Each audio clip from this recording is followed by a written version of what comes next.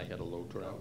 I'm here with Brian Kimmerer and Joe Letta with the Reading Art Association. And those of you who've been watching may recognize Joe. He was just on a minute ago with Arts Reading, and he's here still with the Reading Art Association. So welcome, gentlemen. It's good to see you here today. See you again. So I guess the first question, as it would be, is what exactly is the Reading Art Association?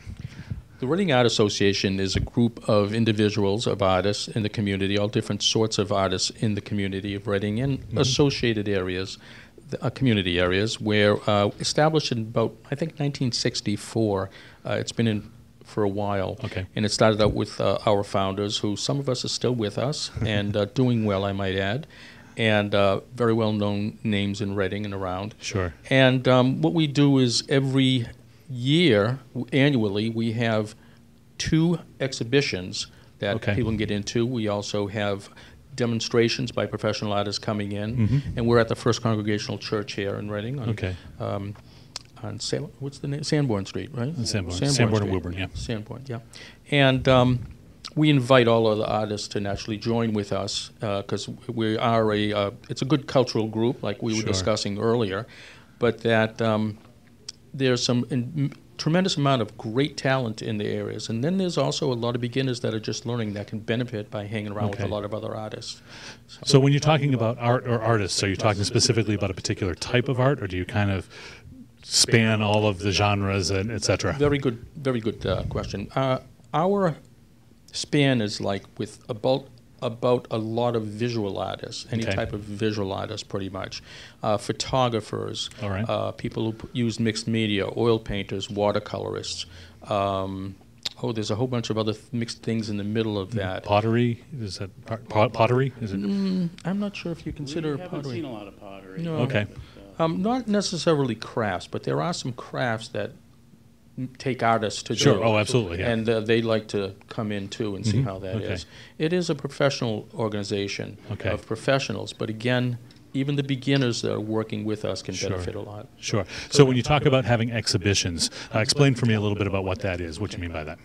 We have a spring exhibition and also one in November, where it's on for 3 days, like on a Friday night where we have our judging, all day Saturday, and it's over a weekend, and Sunday where we have the customers the other artists pick up their artwork when they leave. But when artists come in, they put prices on their paintings if they want to sell them or not. Sure. It's a book, a pamphlet that goes out to everybody, and people can judge on their own with the People's Choice Awards. Right. They're awarded ribbons and sometimes monetary values on some things.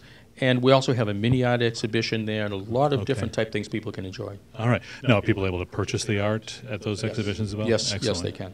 Excellent. So, Brian, what benefit does an artist get from being a participant in the Art Association? Well, you get to associate with other artists, and you get to show your work in our exhibits. We try to keep active in the community, and it is a support. Everything that we do is free and open to the public, so it's a support organization for the arts. Sure. And do the different artists critique the work of the others and kind of give pointers or help out or ideas or suggestions? Yes. Another thing we do is we put on demonstrations during the year. Between September and May, we have a monthly demonstration where an artist comes in and shows us how they work. Sure. And what they do. We've had some interesting demonstrations. Last year we had a demonstration of encaustic painting. Okay. Which is, the medium is hot wax. Interesting. Not oil or water. Interesting. That's different. That's different, yeah. A few years ago we had a fellow come in and demonstrate a Japanese art fish painting. I can't remember the Japanese word for it. Remember that? And you take a fish, a real fish, and you put ink on it. Okay. And then you put a piece of wet paper on it, and you peel it off. And you have a fish painting. Yeah, it's a interesting. genuine. That sounds like an ancient art, actually. It is. Yeah. It is. So actually, the other one, the encaustic painting, is a medieval type art. It's one of the first paintings that everybody started doing.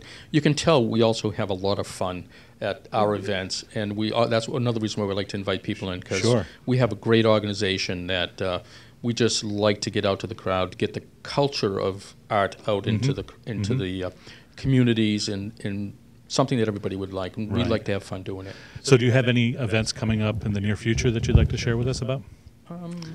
The season's pretty much over Yeah. now. It's Right in now- in the fall. Yeah, I'm sorry. okay. This season is starting back up in September, Okay. where we have our demonstrations coming. We usually Sure. take a little bit of relaxing over the summer, although we're not closed. Right. We don't have any demonstrations that go on during the summer. We do have a business meeting in, I think, the early June Okay. that we get together for a dinner meeting. We invite all of our members who are interested in joining with us. It's kind of an informal dinner meeting and Right. business meeting. Great. So if a person were interested in joining or at least getting to know a little bit more about what you do, where could they find out about you? We have a web page. I Okay. am the webmaster. Okay. I'm Well, then you master should of the know, web. you So should know the address then. yes, it's www.readingart.org. Okay. And if you email webmaster@readingart.org, that's me. Okay. I will answer.